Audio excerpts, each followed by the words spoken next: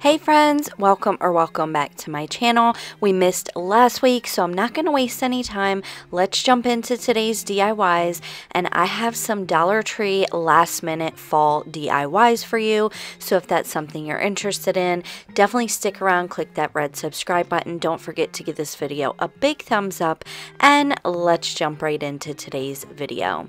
So for this little DIY, I don't even know what you want to call it, and you guys, I honestly don't know where the inspiration for this came from, but when I saw these carvable pumpkins, that is what came to mind. So I start by taking these pumpkins from Dollar Tree. I mark out the spot where I'm going to cut it. I also pull that little stem out. It's just held on by like a toothpick or something. And then I take my utility knife and I cut that little window, so to speak, out. Once I cut that out, then I just kind of take my finger and take all of that excess foam out from where I had just cut. And then I go in with my wood putty. I know this is weird, and some lightweight spackling from Dollar Tree. I kind of wanted to see like what would work best, but because I used my utility knife, those edges were really like jagged and I didn't like that look. So I did just go in with the wood putty and the lightweight spackling from Dollar Tree and just kind of smooth that out. And I can say that the Dollar Tree lightweight spackling did work much better, and you just kind of want to pat it down. You don't want to pull on it, tug on it, any of that. You just want to take a little bit out of the jar, kind of pat it down, and then move on to the next section. And then I dried it, as well as gave this entire thing inside and outside a good coat of my Cashew Waverly chalk paint. Once it was dry, then I went in with my antique wax and a paintbrush, and it's kind of like a medium brush, not too big, not too small. And I just go in those grooves with the antique wax. And then once I've went around the entire pumpkin, then I go back in with a paper towel and I just kind of smooth out that wax, blending it in to make it look old and weathered. And I want that antique wax to look natural. I don't want it to look like I just painted on lines. So for the stem of this little, I don't know what you want to call it. If somebody wants to name it in the comments down below, let me know what you guys think this little decor piece should be called. But for the stem of this pumpkin, I just took the stem from one of those velvet pumpkins from Dollar Tree. Next, I take one of those little tools from Dollar Tree once again and just poked a hole from the back of the pumpkin to the inside of the pumpkin. And then I stuck these little fairy lights that I got from Amazon that are linked in my Amazon store in the description box below. And I just fed the lights through the inside of the pumpkin and then glued the battery pack to the back of the pumpkin. Next, I take some moss, and I think this is Spanish moss, and once I've laid some of this string of lights down into the bottom of the pumpkin, then I take some of that Spanish moss and lay it on top of the lights, and then I put more of the lights and more of the moss until I have this little lit up rustic pocket on the inside of this pumpkin. Once I had that complete, then I take this stem and I glue that down to the top. Because this stem didn't go in the pumpkin originally, it did kind of flop around, so I did just want to make sure that I secured that down. And then I just take some greenery, some is from Walmart, some is from Hobby Lobby, and I just kind of arrange that greenery at the top of my pumpkin to my liking, and I secure that down with some hot glue.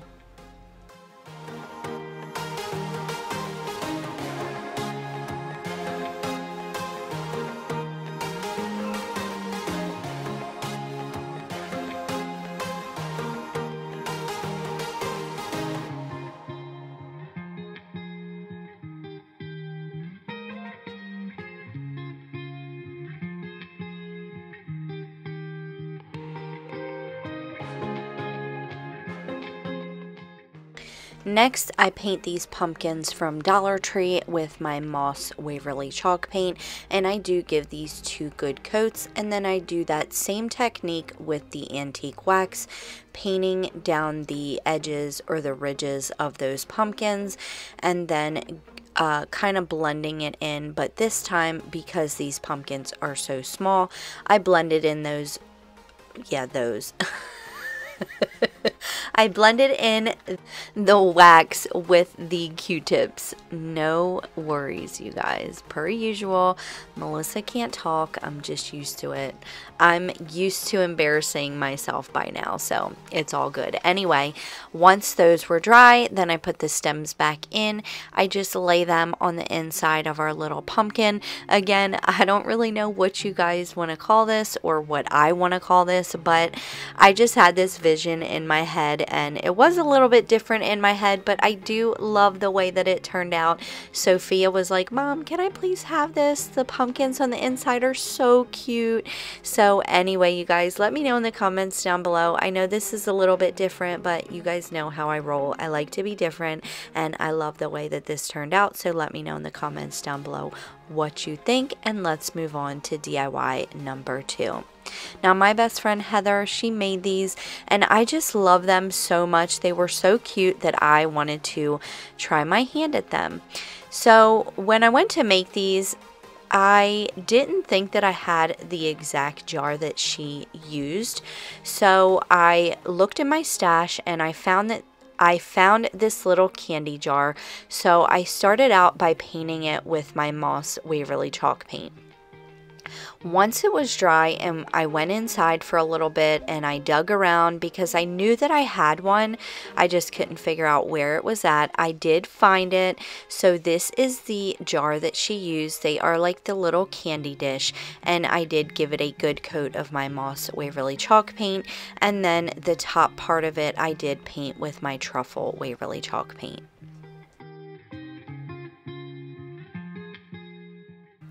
Once the paint was dry, then I went in with my mini zip sander, and I just sanded some of the edges. There was no rhyme or reason to this. I just wanted it to look old and rustic like Heather's did. So if you don't like distressing, you can totally leave that part out, but I personally like it, so I did just sand that down. And then once again, on the candy dish pumpkin, I did go in with that antique wax and my paper towel on the lid as well as the bottom part. Next, I take 2 wooden tags from Dollar Tree.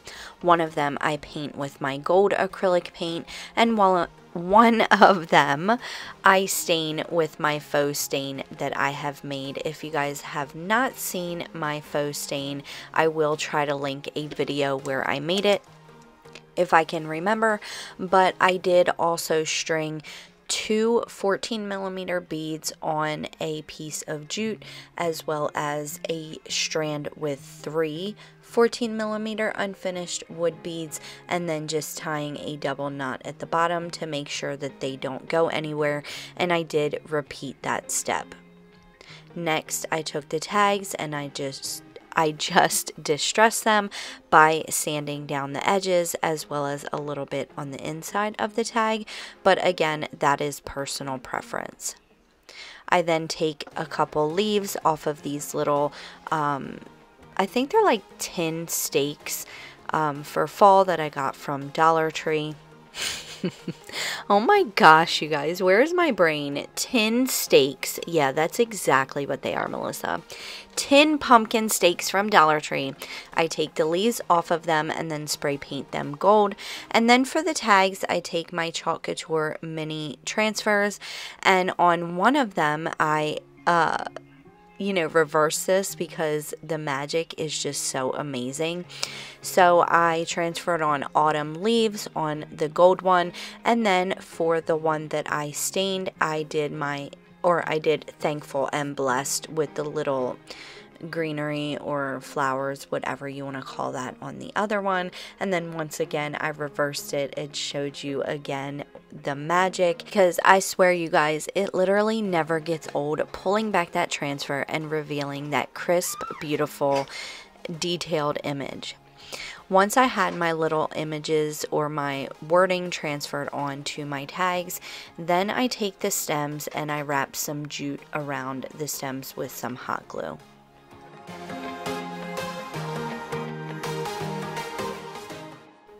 Next, I attach the tags on with some jute as well.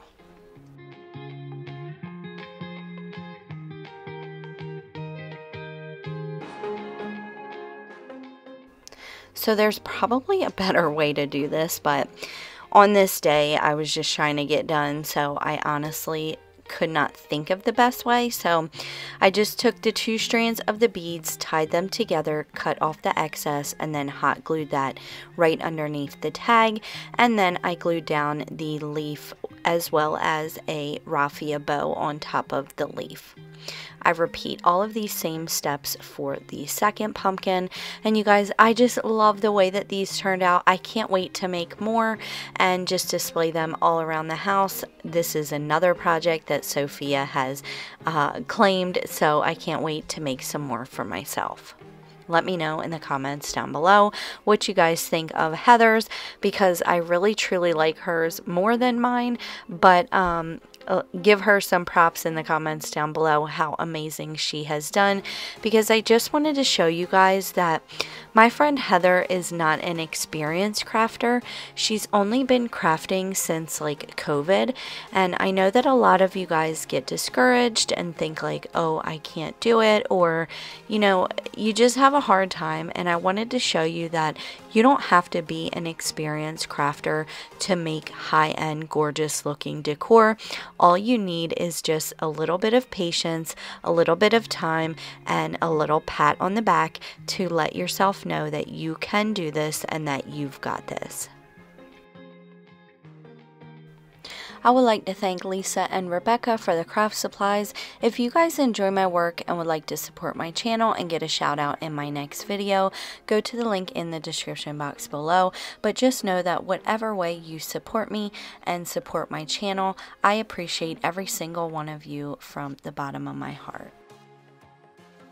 Okay friends, moving on to DIY number 3, and I am so grateful that you are here.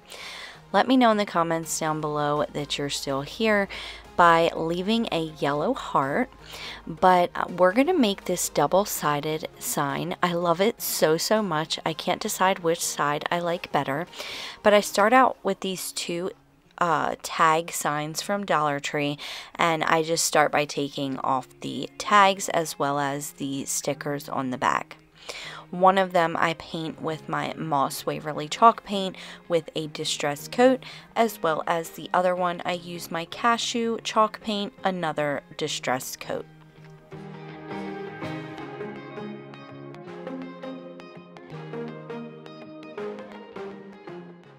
Next, I flip them over and just clean up the back, that way we can paint them.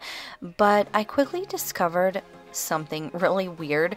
So when I was pulling up these stars, look at this gem. I don't know if like in the store they just couldn't get the star to glue back on, so they used a gem, or maybe when they were making these, I don't know you guys, but I thought that was funny, so I figured I'd share it. But once I had them cleaned up, then I realized that I couldn't really use it because where I had ripped off like the stars and the raffia bow from the other one, it was just making rips. And then if you rip that paper part off, then it just leaves like this weird surface. So in order to smooth this out, I just used my wallpapers from Dollar Tree.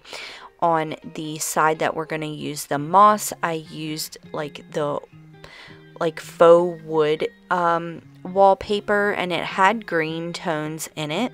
And then for the other side, I used this like chevron pattern. I don't know, now that I say that out loud, that doesn't sound like the right thing. I don't know, let me know in the comments down below which pattern is that. But I put that one on the side where we used the cashew Waverly chalk paint, and then I use black and gold chalk paste to transfer on the October Club Couture transfer. If you would like more information on how to get this transfer, let me know in the comments down below. I would love to give you that info, or join my VIP group. You can find that in my link tree, as well as all the products that I used today in this video, as well as, you know, I should say, as far as Chalk Couture or Amazon, all of that. All of the links are all in one place now, so look out for that in the description box below. But once I fuzz my transfer on my fuzzing cloth, which is going to give me a little bit of fuzz on the back of my sticky reusable transfer, and then I'm going to lay it out on my sign. I'm going to use the chalk paste that I like. So for the first one, like I said, I used the gold and the black, and for the back side of this sign, I'm going to use this Pick Your Own Pumpkins transfer, and I'm going to use the gold as well as my Dune chalk paste to transfer on this image. Once I've transferred on that image, then I'm just going to pull back my transfer, and you always want to pull in one direction. You don't want to pull from several different directions. And then you're going to take it to your sink immediately and wash it, lay it sticky side up to dry, and then lay it back to its backing sheet. That way you can use it over and over and over again. Once I had all of my images transferred on, now is the fun part, decorating. So I made a jute bow, or not jute bow, a raffia bow with this green as well as tan raffia from Dollar Tree, and I transferred that onto the moss sign on top of the pumpkin. And then I distressed the edges with my mini chip brush as well as some cashew chalk paint. And then for the other side, now it has come to my attention that making a bow is really hard for a lot of people. So I just wanted to show you guys a really easy way to do it. If you fold your ribbon kind of like a cancer awareness ribbon and then pinch it in the middle, you can take some jute, tie it into the middle, and then once you've cut your ends of your jute, then you've had a bow. Simple as that. I just wanted to show you guys you don't need any skill or any special thing to make a bow. You can simply make one, and I wanted to show you guys how to do that. So after I made my bow, then I distressed my edges with some ink Waverly chalk paint. I attached my bow to the top of my sign with some hot glue, and then literally, you guys, look how amazing this sign turned out. I love it so much. That gold against that moss color is just to die for, and then that wallpaper from Dollar Tree just accents the image so well. And same thing for the back side. I love it so much. Let me know in the comments down below what you think. If you guys have not already subscribed, you might as well become part of my Crafty family. And also, if you haven't, give me a big thumbs up. If you enjoy what you see, please give this video a big thumbs up so YouTube can notice me just a bit more.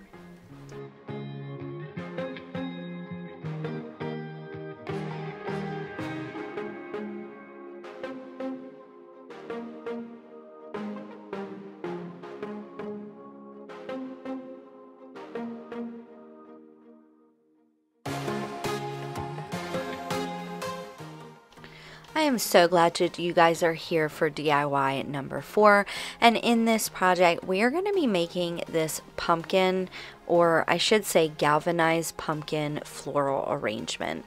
So to start off this project, I take 2 of these wooden pumpkins from Dollar Tree as well as 3 wood planks from Dollar Tree as well.